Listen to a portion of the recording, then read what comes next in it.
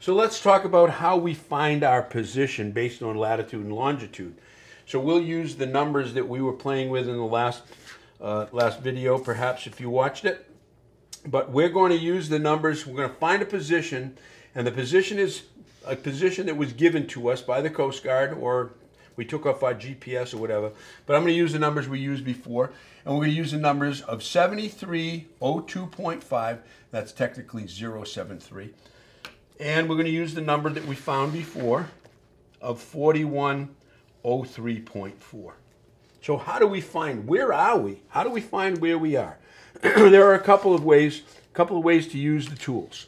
Okay, one of the ways to use the tool is to merely take my parallel ruler, my Weems plotter, in this case my rolling plotter, line up on a parallel line. In this case, the parallel line is the 41 line.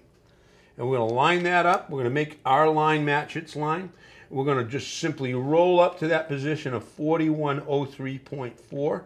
And now we know that anywhere along this line, we are parallel to 4103.4.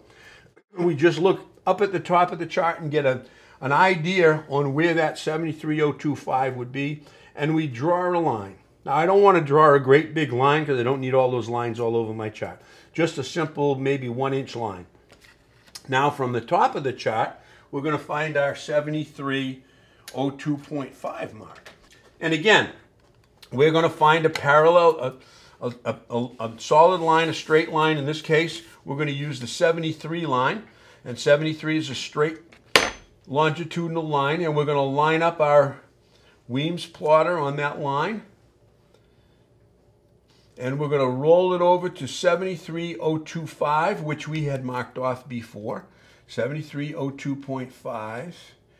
And now if you notice, we don't reach our line down here. So that's where our straight edge can come in. We merely take the straight edge, attach it to our Weems plotter, and then we come down with that straight edge.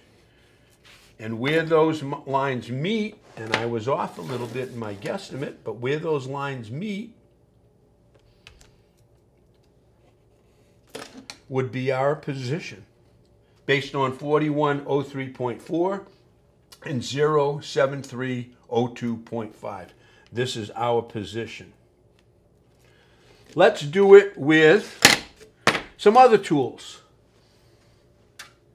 Let's take a look at how we can do that using our dividers.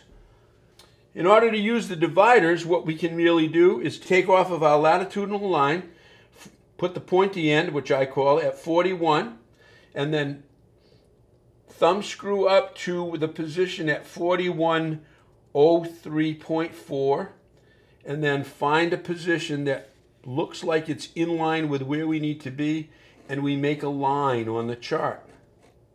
And then we can go to our 73 line, put the pointy end at 73, move over to, with our thumb screw, to 7302.5, come back down that longitudinal line, and put the pointy end on the longitudinal line, make another line, and that is where we are. Now we're off a little bit, so obviously this is a little bit more accurate than the sliding of tools. I like to use my dividers to find position, but you can do it whatever way makes you happy.